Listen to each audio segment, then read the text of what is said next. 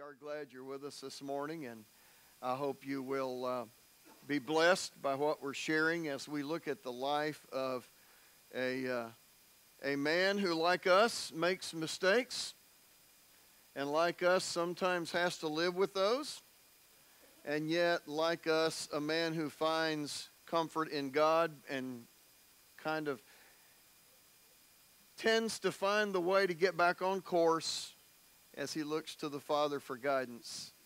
By the way, isn't the world around us beautiful? This is one of our little surprises that we have sometimes. It's called a West Virginia white. I know you find it hard to believe white would be called a West Virginia white.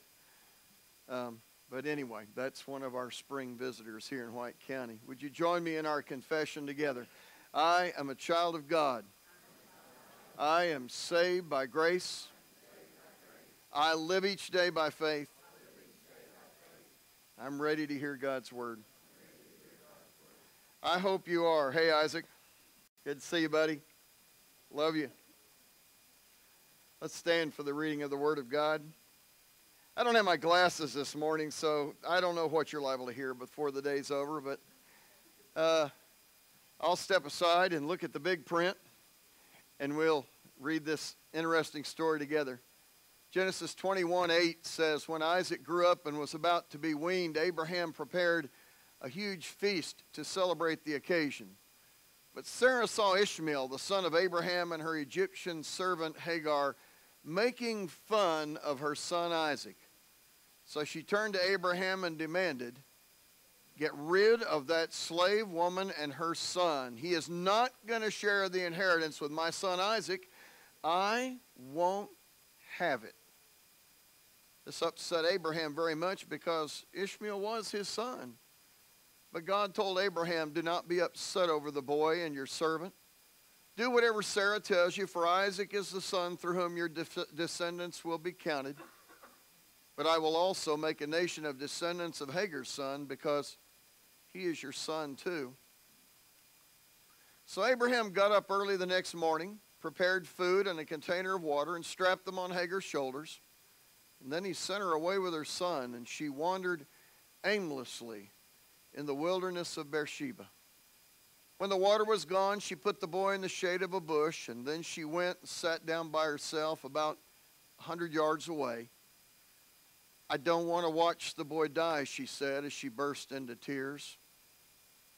But God heard the boy crying, and the angel of God called to Hagar from heaven, Hagar, what's wrong? Don't be afraid. God has heard the boy crying as he lies there. Go to him and comfort him, for I will make a great nation from his descendants. And then God opened Hagar's eyes, and she saw a well full of water. She quickly filled her water container and gave the boy a drink, and God was with the boy as he grew up in the wilderness, and he became a skillful archer, and he settled in the wilderness of Paran, and his mother arranged for him to marry a woman from the land of Egypt. May God bless this wonderful story of God's grace, and his people said, amen. Have a seat. Let's dismiss our kids for their lesson.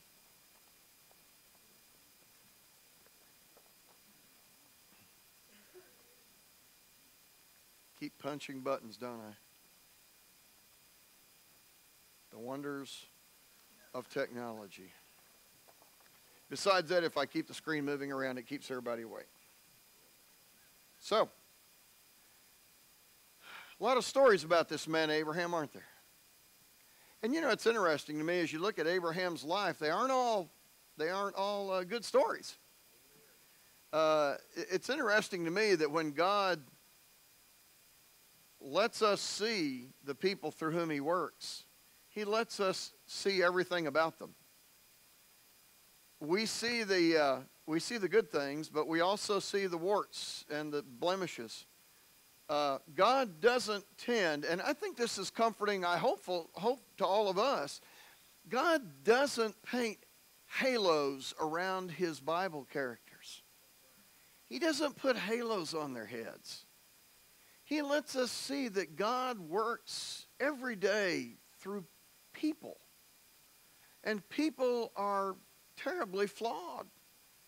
And people make mistakes. And people have to make mid-course corrections all the time. And that's just, and yet in the course of all of that, is there anything more wonderful than God's forgiveness? Is there anything for which we should be more thankful than the forgiveness of God? I mean, every time we read the story of one of these characters, David, whether it's David or Samson or Abraham or Simon Peter, we are reminded of their humanity, and yet we are reminded of the grace and forgiveness of God in every one of their lives. Somehow, amidst the tragedy of their lives, God snatches victory. And I think David catches that sense in the very finest way in Psalm 103 when he says this. He looks up in a moment of exhilaration and he says, "Let all that I am praise the Lord. May I never forget the good things he does for me. He forgives all my sins and heals all my diseases. He redeems me from death and crowns me with love and tender mercies." And then this incredible statement in verses 11 and 12. "For his unfailing love toward those who fear him is as great as the height of the heavens above the earth, and he has removed our sins as far from us as the east is from the west." Or as Casting Crowns says, from one hand to the other. What a great blessing it is to have the forgiveness of God. And as we track these stories of human failure, of human messes, and as we try to watch God patiently step in from time to time to try to sweep up the mess and clean things up and keep the plan on track, and as these humans step in again and again and one more time stir everything the wrong way and make God come back and fix it, just remind yourself, God does that in our lives every day. He straightens up our messes. He holds us together. He keeps us moving in the right direction. Let me say this about sin, though. And this is another reality we have to deal with. Forgiveness is a wonderful reality that we need to hold on to. But here's the other reality of life. Though every sin is forgivable, the effects of some sins are not erasable. I wish it was. I wish when God fixed my mistakes, he would fix all the collateral damage that they've created. The addict wishes, looking back, that when God forgives the addiction and forgives the wreck that they've made of their lives, I know many times they wish that God could bring back the wife they lost and the children they've alienated and the lives they've destroyed and the jobs they've lost because of bad choices. Don't you know that the drunk driver who has taken a life on the highway has wished 1,000 times that the God who forgives their drunkenness could restore the life they took? But it doesn't work that way. Because the world in which we live has certain unalterable courses that it follows that were set in motion by God. And God says that, if I do things that are destructive to my health, I can be forgiven for those things, but my health may not come back.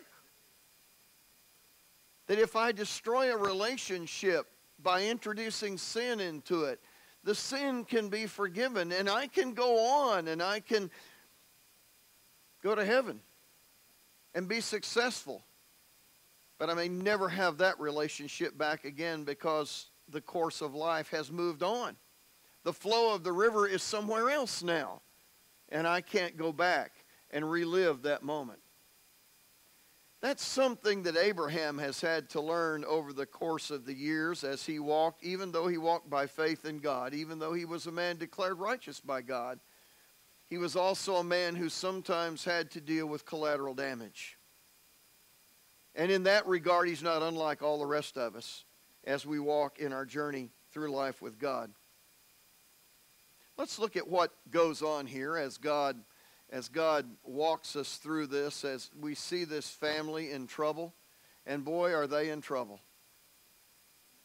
You know, one of the things that I've noticed about reading the stories of Bible characters is that one of the messes they always seem to find themselves in is family relationships. Is anything more complicated than families? Are any relationships more complex and difficult and cross-connected than family relationships? And they get really, really, really messy sometimes. And Abraham's going to find himself in a mess. You might remember Genesis 16 we looked at several weeks ago. Remember how Abraham and Sarah tried to preempt God in this thing about the promised child? God had told them that even though they were getting up in years, he would give them a child of promise, and that child would bless all men and would carry on and build a great nation and would number like the stars of the heavens and the sands of the sea, and that all nations would be blessed through him. And so began the promise of the one that we learned last week is Isaac. But as the years went by and the time passed, like all human beings, they got impatient. I mean, Lord, I'm not getting any younger, you know? I mean, I've read the medical journals, and they tell me how much testosterone I lose every year, and I've lost most of what I've got, and I don't have very much left, and time is running out, and we still don't have a child, and besides that, my wife is old, and maybe we need to help you out, Lord, because it's obvious you can't do this. And so Sarah comes to Abraham and she says, listen, my Egyptian handmaiden Hagar, she's young, she's in the flower of her womanhood, she's perfectly capable of having a child. And the custom in our culture today is that a handmaiden of your wife can be taken as a surrogate wife and can bear a child to the family on behalf of the wife. That child is adopted as the heir apparent and will finally have the son that God promised. The only problem is this. God never promised Abraham a child through Hagar. God promised Abraham a son through Sarah.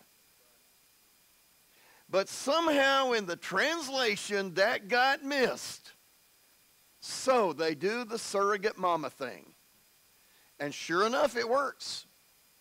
Hagar gets pregnant. She has a baby, a strapping fine young boy. They named him Ishmael.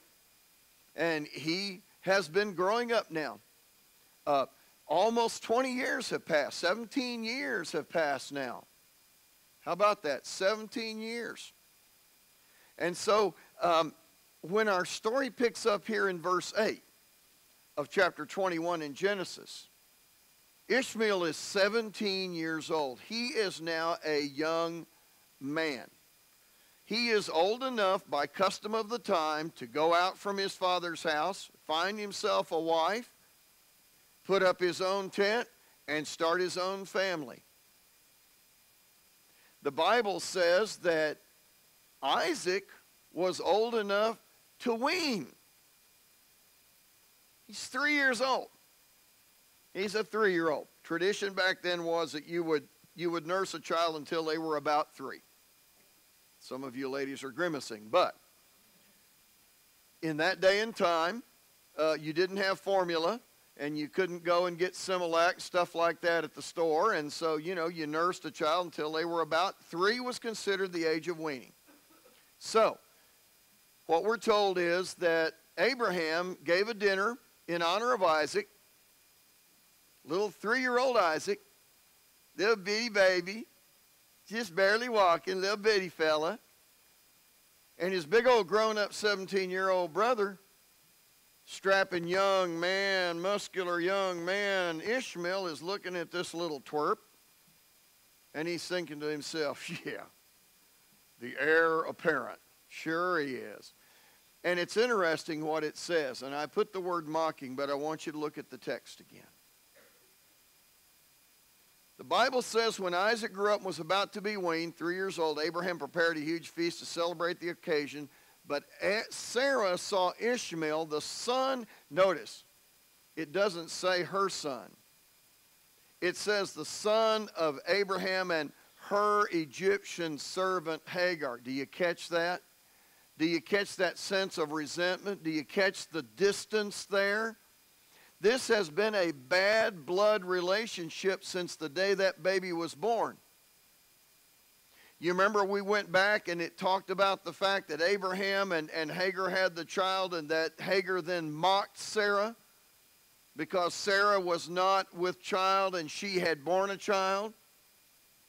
You've always had this rivalry, this ugliness between the two women, where there's a sense in which the servant girl has risen to a position above the mistress because she has the child and Sarah does not. Well, now it comes to a head, and guess what? Ishmael has picked up his mama's smart aleck attitude. He's right on top of it. And what it says is what? She sees him making fun of her son Isaac. Anybody remember what the name Isaac means? It means to laugh. The word that's used here for making fun is the exact same root word in Hebrew, but a much more intense form. Which means that he was looking at little brother laugh and making a laughing stock out of him at the dinner. Needless to say, Mama Bear doesn't like it. Mama Bear bristles when she sees young Mr. Smartmouth making fun of her son of laughter by laughing at him. This is ugly stuff. You begin to see a family dynamic that's unraveling here. And it's going to blow up in Abraham's face. Because what happens is this. Sarah looks up immediately, and I like this quote from her. It's a really what I call a snarky comment. You know what a snarky comment is? It's just ugly. It's as mean going the other way as it was coming toward her. She demands that he get Hagar and Ishmael. Not only that, she doesn't say, tell that boy to shut up and stop that. That's not right. She says, I want them out of the house. I want them out of the tent. I don't want them in the camp. I don't want them in the neighborhood. I want them gone. I want you to take that woman and that child, and I want you to exile them from our clan. This is the way she puts it.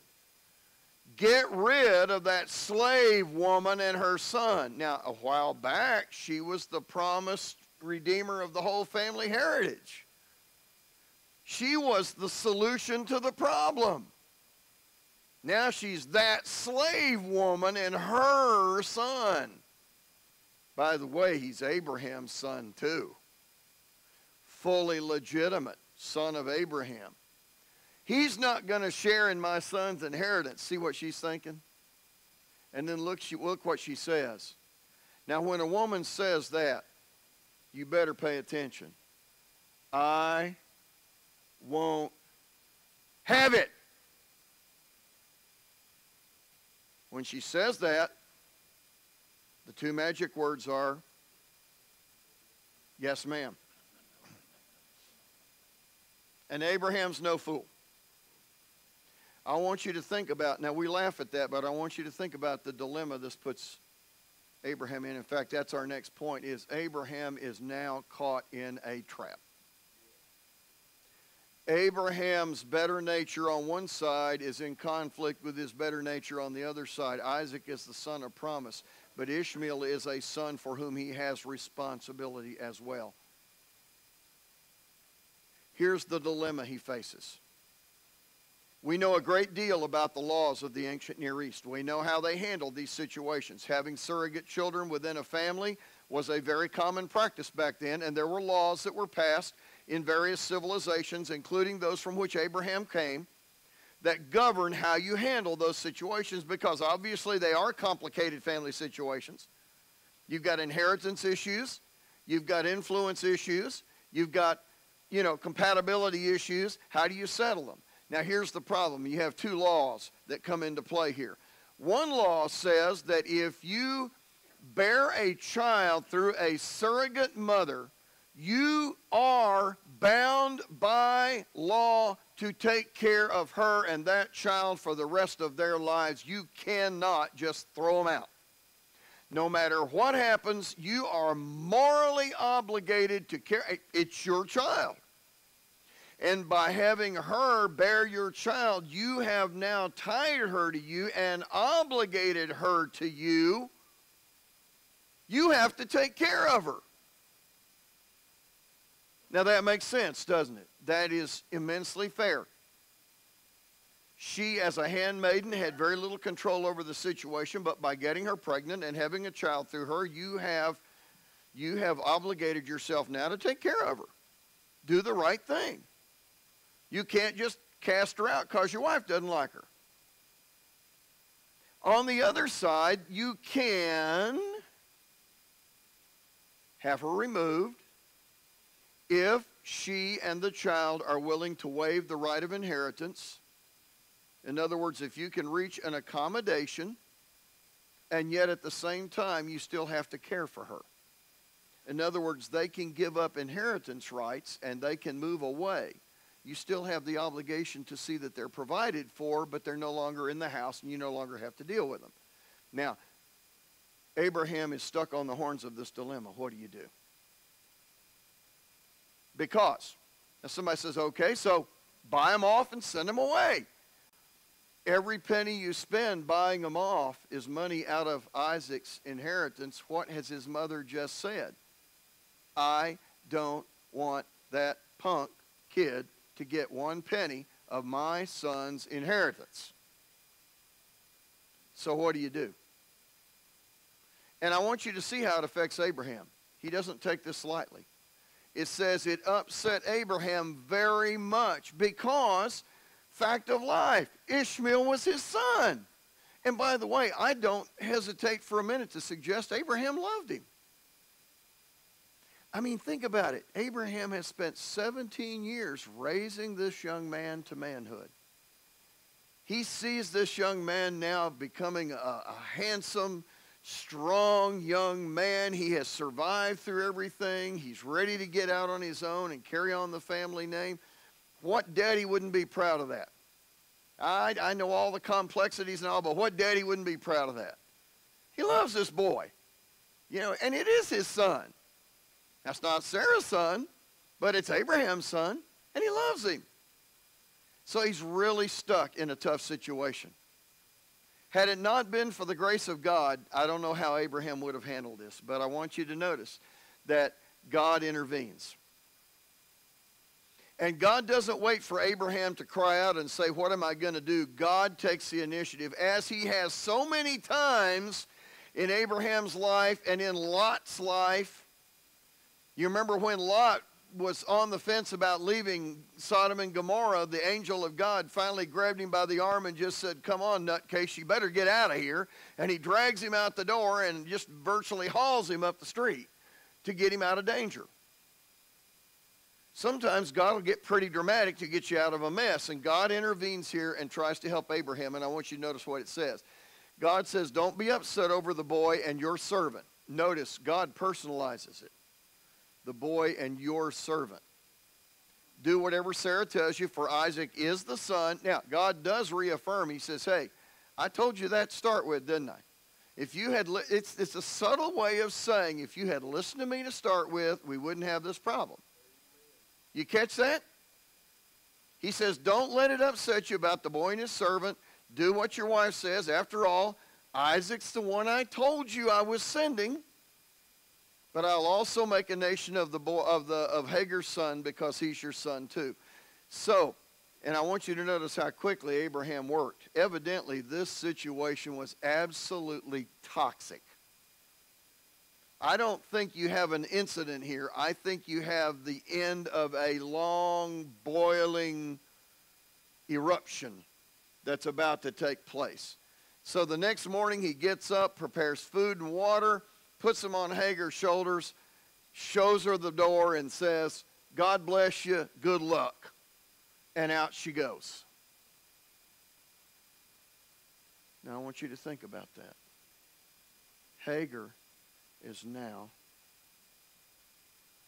a single parent.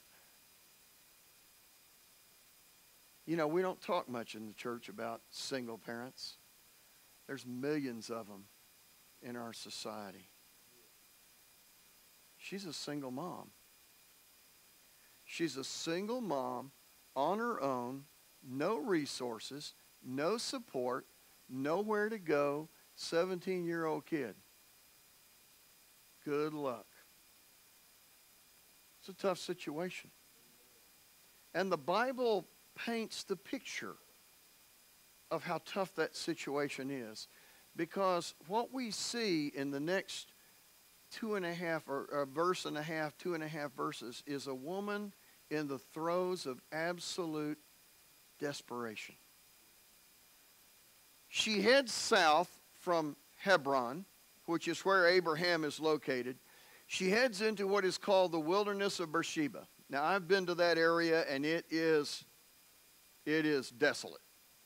It is empty. It is vast. It is largely uninhabited. There are a few dirt roads that go through that area even today. It is a very desolate, very harsh, very unforgiving area.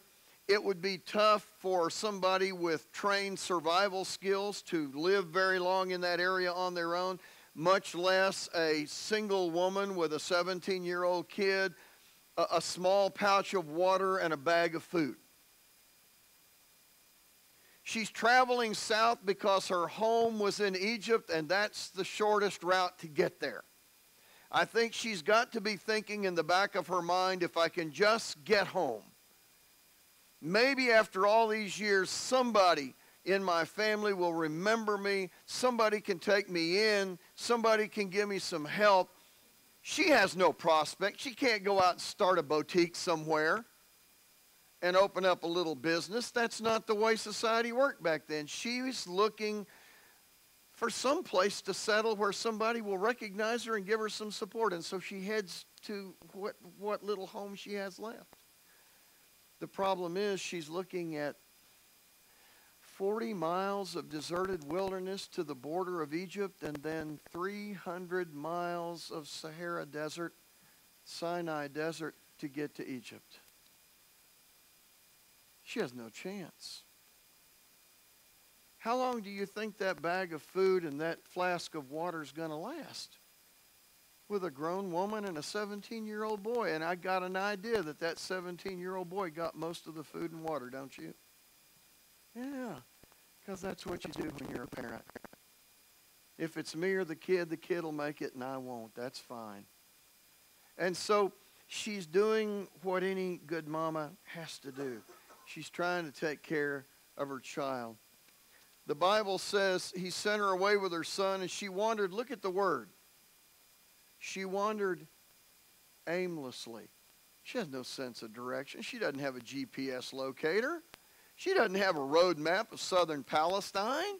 There weren't any roads to map anyway. She's just wandering. Maybe even going back over the same track she went over yesterday. She doesn't know where she is. She's disoriented. The water was gone. She put her boy under the shade tree. He's failing. She realizes they're neither one going to last much longer, and she just can't bear the thought of watching her son die.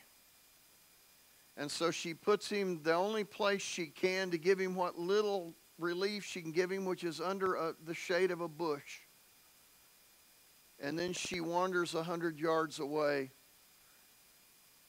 and puts her face in her hands and just waits. And evidently in his suffering, Ishmael is moaning. He's groaning. And she's having to listen to that. The death throes of your own child that you've invested your life in. You know, sometimes we don't appreciate the challenges that our single parents face. We don't understand that loneliness and that, ooh, that was cute. Sometimes we don't appreciate the loneliness, the emptiness of trying to figure out, what do we do next? Where do we go next? Who do we turn to now? I think as a church we need to be much more aware of single parents and what they go through. And we need to reach out and become family to them. And become the clan of Abraham to support and encourage them. No single parent has an easy life. And look what it says. The last phrase tells you the story, doesn't it? She burst into tears. I want to tell you something. When you cry, God hears you. There are few sounds that God hears more sharply than the cries of pain, the suffering of those whom he cares about. God cares enough that he comes to her aid. I want you to notice what this text says. God heard the boy crying, and an angel of God called to Hagar and said, "What's wrong? Don't be afraid. God's heard the boy. Go to your child and comfort him. God's going to take care of you." He finally tells her what he'd already told. He told Abraham he was going to take care of him. He forgot to tell her. Now he tells her personally through an angel. He says, God's going to take care of you and your son's going to be blessed. And it says, God opened her eyes. Isn't that an interesting statement? God opened her eyes. And she saw a well full of water. What luck! What a lucky girl. She happened to find water in the wilderness. Or was she lucky or was she blessed?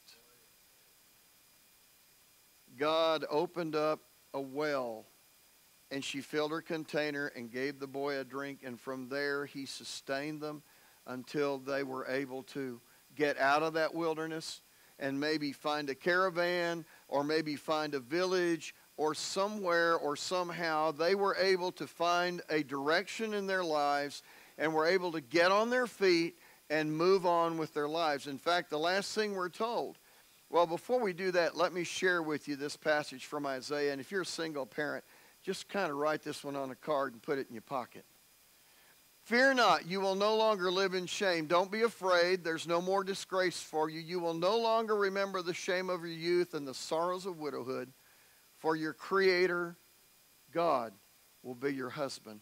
The Lord of heaven's armies is his name. He's your Redeemer, the Holy One of Israel, the God of all the earth. For the Lord has called you back from your grief, as though you were a young wife abandoned by her husband, says your God. God says, I will be your husband. I will stand with you. I will be beside you, and I will take care of you. Don't ever think that God neglects certain classes of people.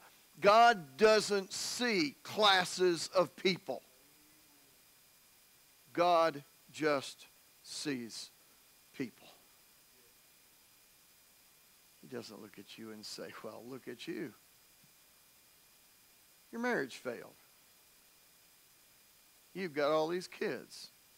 You have trouble finding work. You can't pay the bills. Look at the mess you got yourself into. God hears your cries. God wants to be, and by the way, when I say God hears your cries and God wants to be there and God wants to help, I'm talking to the church. We are God in this world. We are the eyes and the hands and the feet and the heart and the mind and the voice of God. And when God says, I love you, we're supposed to be saying, I love you. And when God says, I will give you water, we need to be reminded that Jesus said, I was thirsty and you gave me a drink. through the church, God is not just some external force out there. God is a living, breathing presence with arms and feet and hands and hearts in this world. If the book of Acts teaches us anything, it is that the church simply carried on the ministry of Jesus when Jesus left the earth. He left the earth, but he kind of sort of really didn't. He just continued to live here through his people. There's a very powerful message here for us. With God's help, this situation turned around. I need my water. Sorry. Been fighting this all week. I'm not all broken up. I probably am, but for different reasons. Look what it says at the end. God was with the boy. How many times do we hear that? Moses, Samuel, David, Jesus, John the Baptist, Ishmael. He became a skillful archer. And guess where his mom got him a wife? She made it back home, didn't she? She found him a wife appropriate to his upbringing, and he became a great nation. Now, let me give you 3 quick lessons, and I'm going to address one to each of the characters in our story, okay? Excuse me, I'm sorry. First of all, let's talk to Sarah. What do we need to say to Sarah? How about beware of the cancerous influence of resentment? Who does resentment affect more than anybody else? The person that holds it. It eats you up. It changes who you are. It turns you into a gnarled, ugly, negative, mean-spirited person, which is everything God doesn't want you to be. You got to let go of your rights and let go of your me, and just say, hey, listen, things haven't worked out. I haven't been treated right. I've been wronged by others, but I've never been whipped to the point of bleeding. I've never had a crown of thorns on my head or a spear thrust in my side, and I've never been hung on a cross for people that spit in my face. I've had some knocks in life, but nothing like that. And if he can do that for me, can he not sweeten my spirit and help me to see a better way of life than to just be filled with hate and anger and resentment? Abraham's home could have been a very different place if Sarah had taken a very different attitude. Let's talk to Abraham a minute. What would we say to Abraham? How about beware of the consequences of compromise? You go messing with God's way of doing it. You change the plan. You try to fix it. You try to outthink God. And what do you end up doing? You end up digging yourself into a hole that gets deeper and deeper. And the more you try to dig out, the deeper the hole gets. And the longer life goes on, the more complex and complicated it gets. Make no mistake, part of the resentment that Sarah fed in her life was contributed to by Abraham. You know? Every time he'd reach over and stroke Ishmael's hair. Every time he'd take him hunting. Every time he'd pass him a little extra meat off the plate. What do you think that did to her? How do you think that made her feel? Or those times when, Ishmael would do something that made him proud and he would look over at Hagar and he'd wink at her.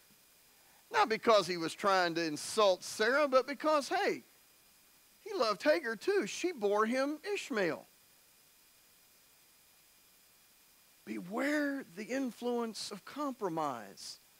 Once you start down that road, it's a hard trip back. And there's a lot of rough spots along the way. And what do we say to Hagar? You know, she doesn't come out of this lily white. She doesn't come out as virtuous and wonderful. But, you know, she's more victim than anything else. She really is. She's just kind of along for the ride. And she got sucked into some stuff here she hadn't planned on. She came out of Egypt as a servant girl. Her job was to iron the clothes and lay out the shoes and, you know, help with the bath and stuff like that. It wasn't her job to have babies and negotiate family complications and get along with the mistress and all that stuff. And yet sometimes life deals you cards you never thought you'd get, doesn't it? And yet to her the message is clear. Keep your eyes on God and He'll bless you. You just keep your head in the game. Keep your eyes on the ball. Keep the target in mind. And God will take care of you. Seek first the kingdom of God and His righteousness. What does the Bible say? And all these things will be taken care of as well. You got to put God first. And it wasn't until she turned to God that she turned it around. And that's a powerful message in this story. There's a lot we can learn from this old man and his family. He's still on the journey. He's still walking the wilderness. He's still tripping his way along. But he's getting there. Oh, but let me tell you something.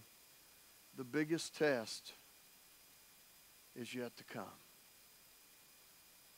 Just a question as we think about our next lesson. What's the most precious thing you possess? And how tightly do you hold it? Interesting question, isn't it? Coming attractions. There's a lot to learn from this story, though, about dealing with God and trusting God and following His plan, and about learning how to get along with each other in a godly way. If you're not a Christian, I'd like to encourage you to come to Christ this morning. It's just that simple. Just come to Jesus, give Him your sins, get rid of them, let Him lift the burden. Just like God reviving Hagar and Ishmael in the wilderness, God will revive you and give you new life in Christ. If you're a Christian, you're not where you should be. We can pray about that. You can pray about that. Just repair that relationship and get it to where it should be. The key in life is you got to keep your eye on the prize and continue walking toward God. Whatever your need is, we love you enough. We want to encourage you as we stand and sing.